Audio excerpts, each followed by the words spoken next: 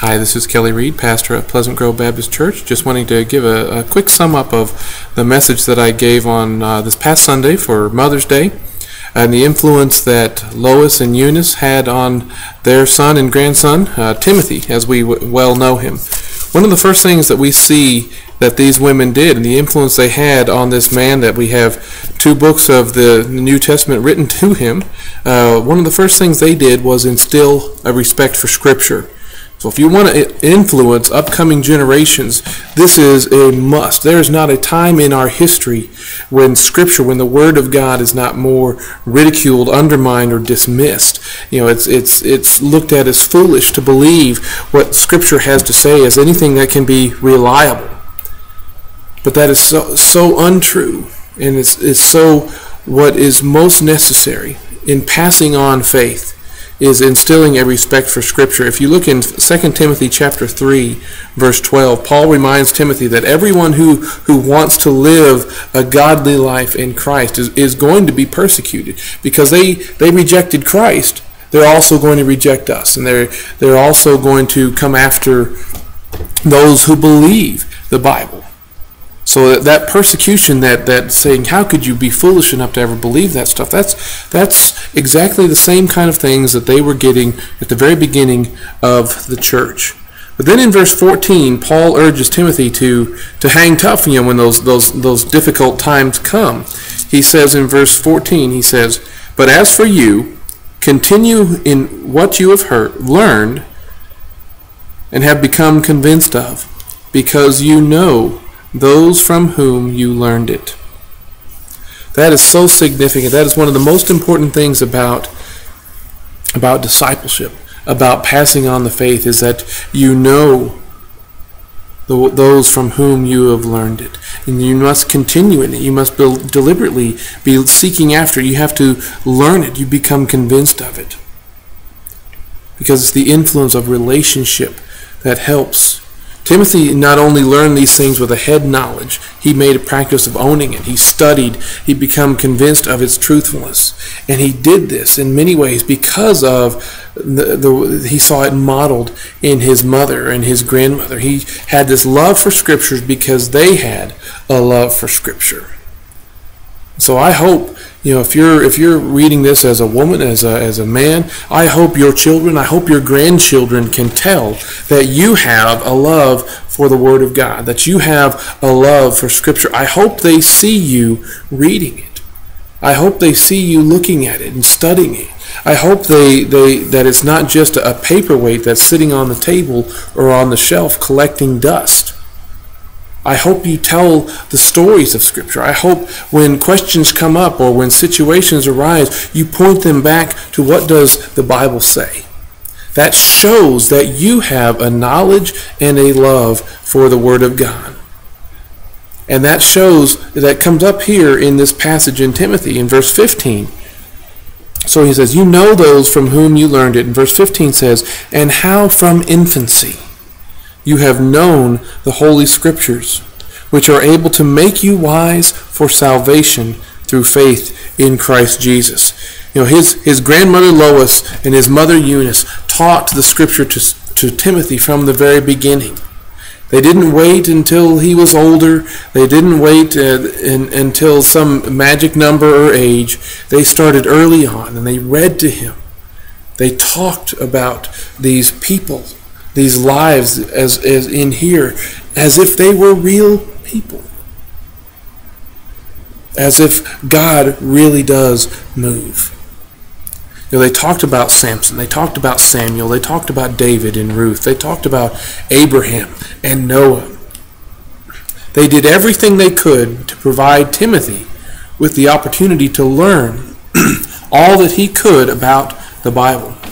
In essence, they were living out the command that we see in the Old Testament from Deuteronomy chapter 6, this powerful statement of faith called the Shema. It says, hear, O Israel, the Lord our God, the Lord is one. Love the Lord your God with all your heart, with all of your soul, and with all your strength. That's one of the basic statements of faith within Judaism. But notice how that idea, this basic statement of faith, gets connected to the role of parenting, the role of passing on that faith. He says, these commandments that I give you today are to be upon your hearts. Impress them upon your children. Talk about them when you sit at home and when you walk along the road and when you lie down and when you get up. I mean, there is no part of your life where the Scriptures are not supposed to be influencing, where the Scriptures are not supposed to have something to say. So when you get up, when you lie down, when you walk, wherever you go, the Word of God is to be with you, and you share it, you talk about it, you impress it upon your children, you instill that love for the Word of God, that God does move, that God does speak. I mean, this is a generational view of discipleship. It's a generational view of discipleship. Our children are bearers of the gospel to generations that haven't even been born yet. And that's an exciting thing. That makes us look at our children not just as the gift of God, which they are, very much. I'm very proud of my two kids. But also that they are a responsibility for us. They are a privilege for us, that God expects us to instill and impress upon them this faith that has endured for thousands of years.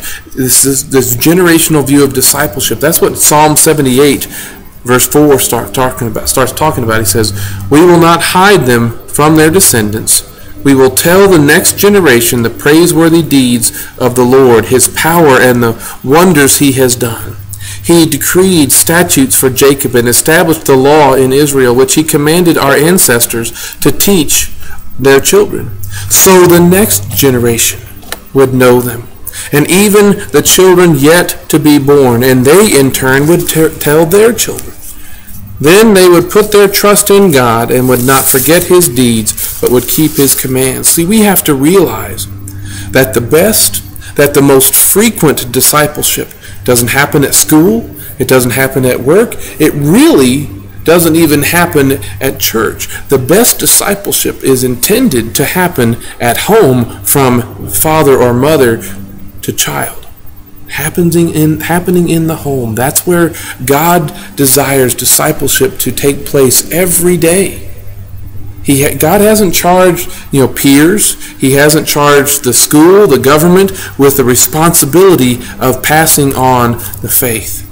He has charged families, mothers and fathers. Church is, in my role even as pastor, is intended to supplement what happens at home, to supplement what parents and grandparents are doing in the home.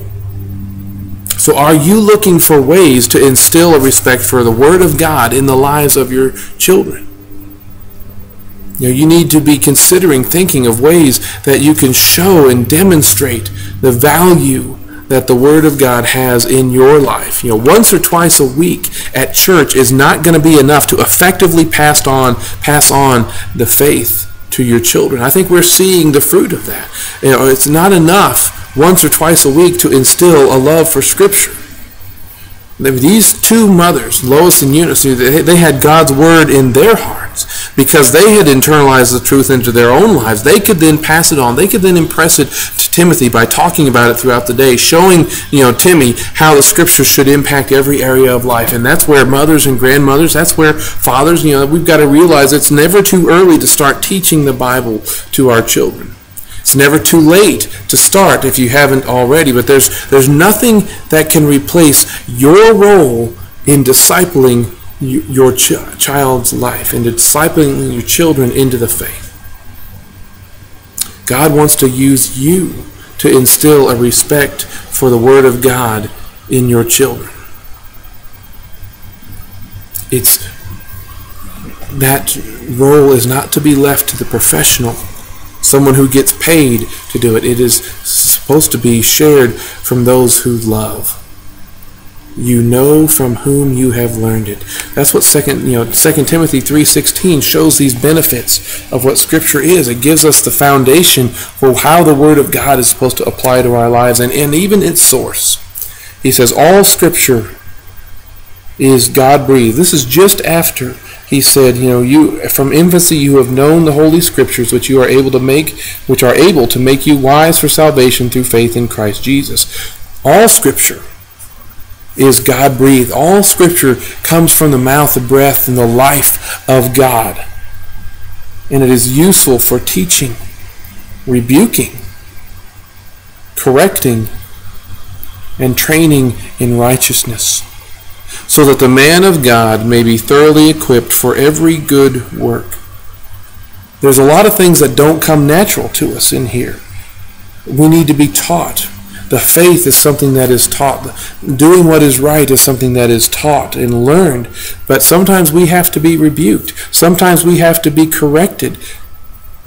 And not just told what to do wrong, or what we are doing wrong, but also shown what to do that is right. Training in righteousness.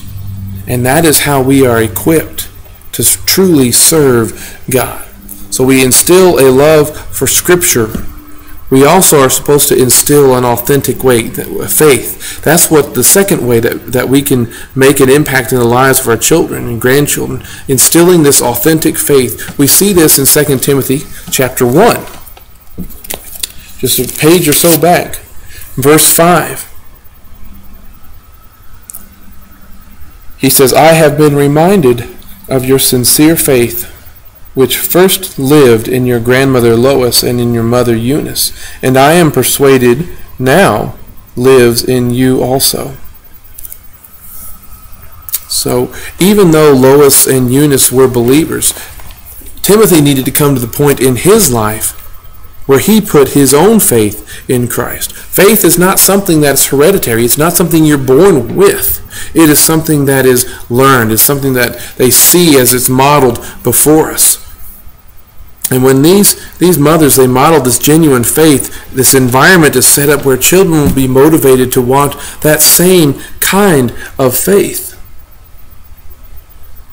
It's a sincere faith. That word sincere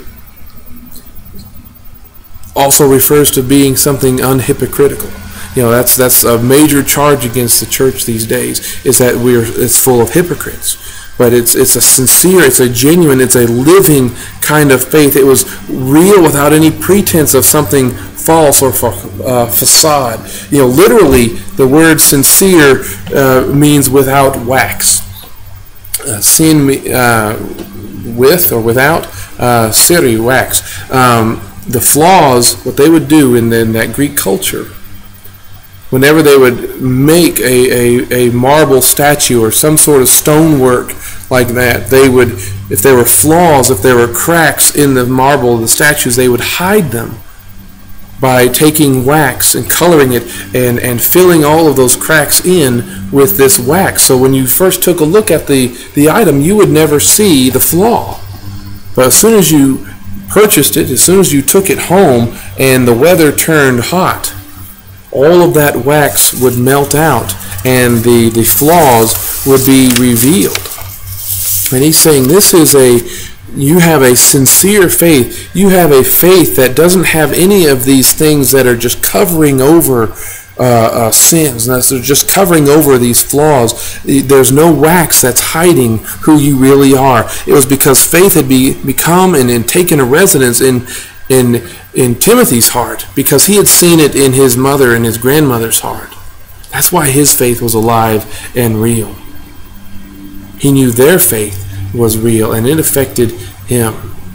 See, no one knows better than a child whether their parents' faith is genuine, living, and vibrant. Notice that chain here. It goes from Lois to Eunice to Timothy, and it saddens me to see that there's no mention of a father or a grandfather in this equation. We know that Timothy's father was a Greek. He was an unbeliever.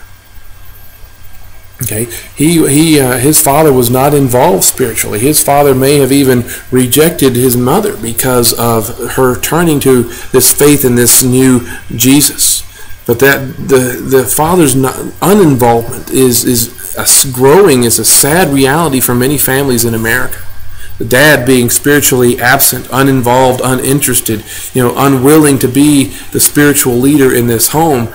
Dads, you cannot fathom how important it is for you to be the spiritual leader in your home.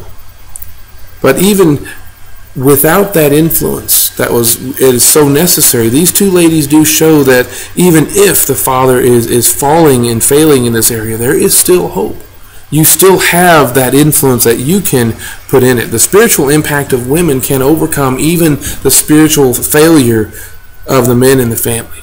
So what I'm saying is this: a mother can make that significant spiritual impact on her children as they grow up to possess this authentic faith. And Timothy is proof that that can happen.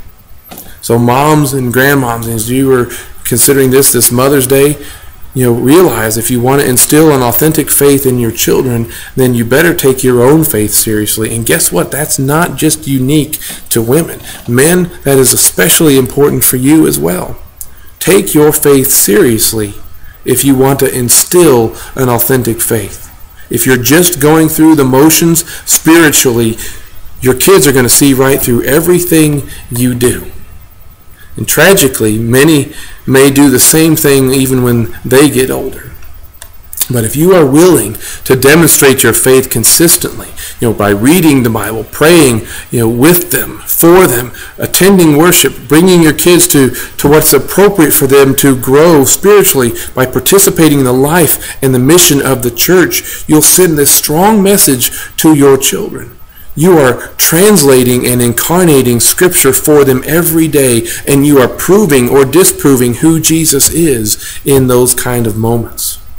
So as I think about the kind of faith that was passed on from mother to son, I'm convinced that a mother like this has to be more interested, and parents need to be more interested in having her children know the Bible than to know all the characters on their favorite cartoon, or more important than having the favorite toys. She, the mom, the parents prioritize and rejoice over their children's souls more than their fashions. Their children's eternal life is more important than success in this life. Their children's relationship with Jesus is more important than their popularity in this world. Their children's standing before God is more important than any social standing. Our children, their salvation is more important and necessary than any other accomplishment they can be a part of, whether it be music, athletic, educational. Our children becoming a godly husband, becoming a godly wife is more important than being even a well-paid worker. If we are fulfilling the mission that God has for us rather than the type of mission that the world has for us, it is you and not the child that must set the agenda. It can't be any other influence. It can't be the government. It can't be the soccer coach, the band or choir director, not their school, especially not the child themselves. Left to themselves, children pick what they want more than what they need. All you have to do is give your kids a grocery cart at Walmart and say, okay, go get food for the week, and see the kind of things that they will pick out. Most of them anyway. I hope you don't let your kids pick the menu for every meal. Junk food and chocolate would be a primary element in all of those meals. I hope you don't let your children pick between going to school or staying home and playing video games all day. You as a parent make that decision, even because that's the best decision, what they need more than what they want. And their spirit needs to be a priority, something that is impressed upon them.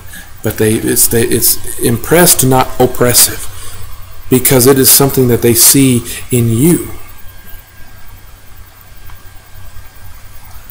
To go along with this, you also as a parent, instill a desire to minister. That's a third way to impact them. Instill this a desire to minister. After Paul preaches in the city of Lystra, Timothy becomes converted. He returns a short while later, and if you look over in Acts chapter 16,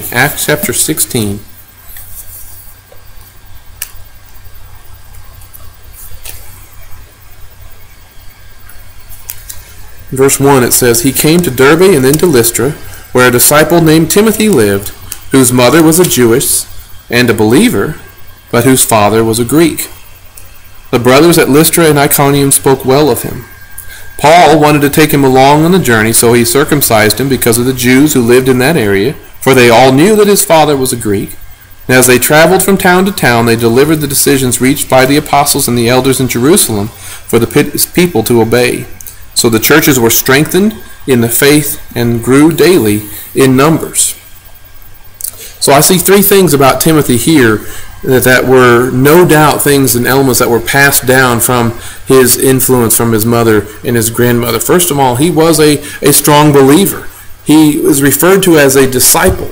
He's not just a fan. He's not just somebody who's hanging around people. Luke, the author of Acts, he could have referred to him as a believer or as a Christian, but he chose to use this word disciple. A disciple is a learner or a follower who has given up things in order to accomplish that type of task. One who was serious about Christ, not just going through the motions. And that's the kind of faith that he saw molded before him.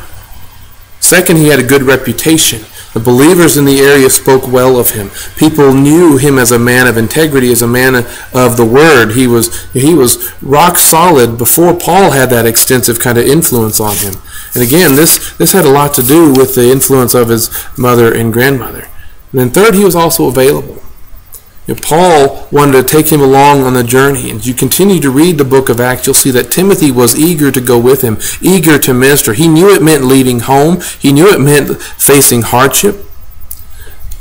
And there's no way that this kind of commitment to ministry develops if it's not been encouraged, if he's not given permission to seek it or pursue it, to go after it. I mean, even when Paul stopped in Lystra for this second time, he enlists Timothy to be his special assistant to replace a man named John Mark.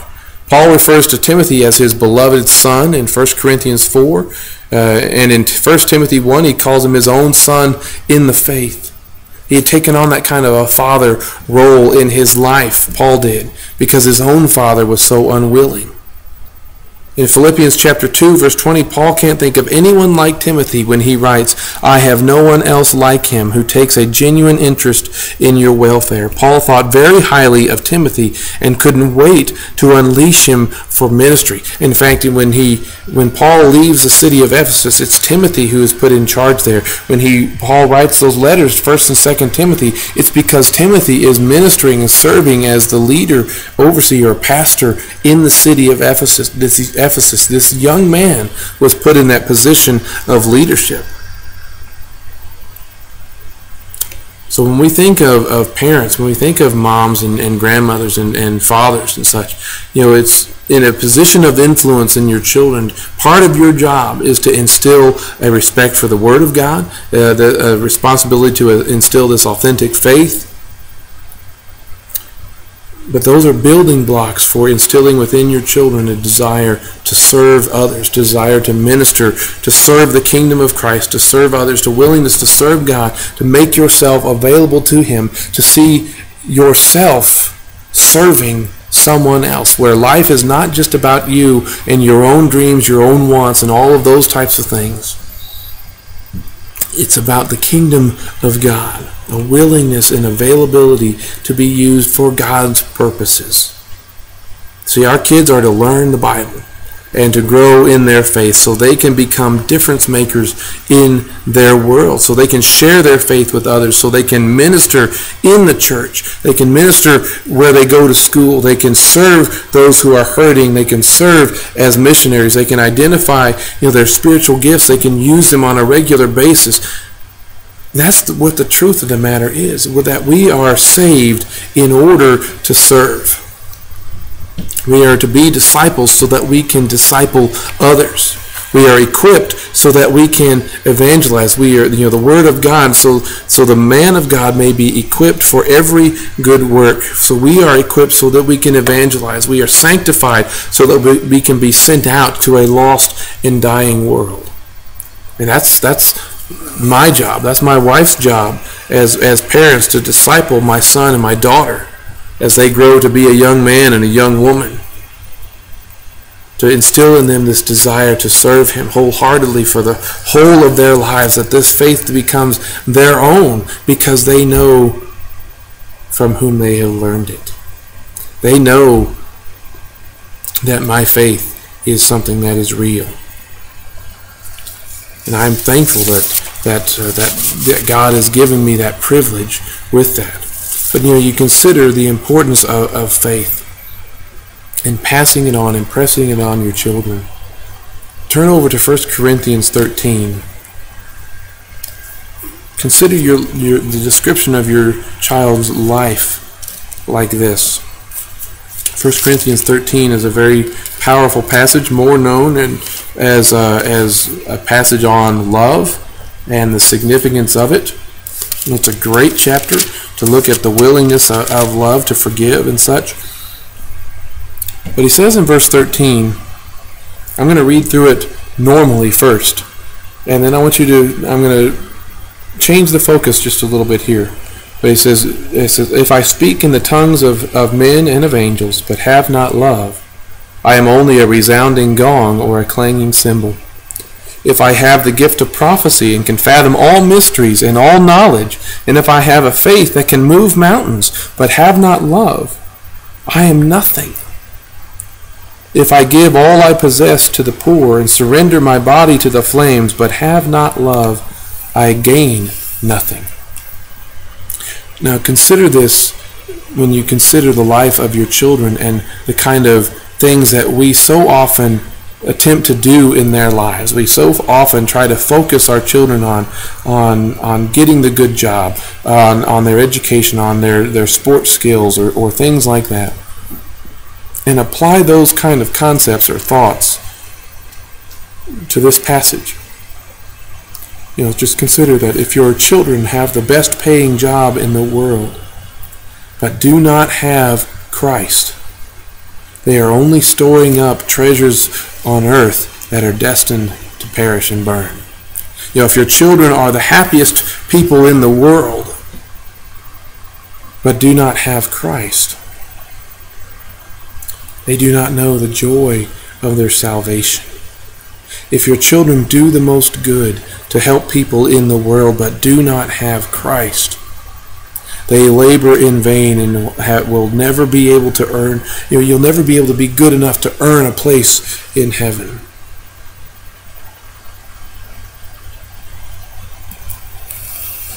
If your children are the smartest and the most educated in the world, and they do not have Christ, all of that wisdom is foolishness, because the greatest and surpassing knowledge is that of knowing God and knowing Christ.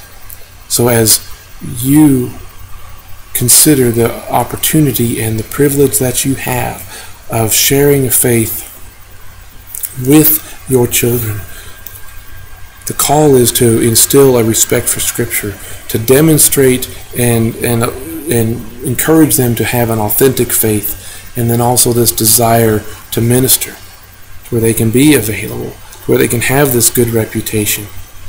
All of those things are things that are taught and learned from those whom we know it. Thank you for watching. I encourage you to come and visit us here at Pleasant Grove Baptist Church in Newport, Tennessee. We'd love to have you here, and just let us know. Thank you.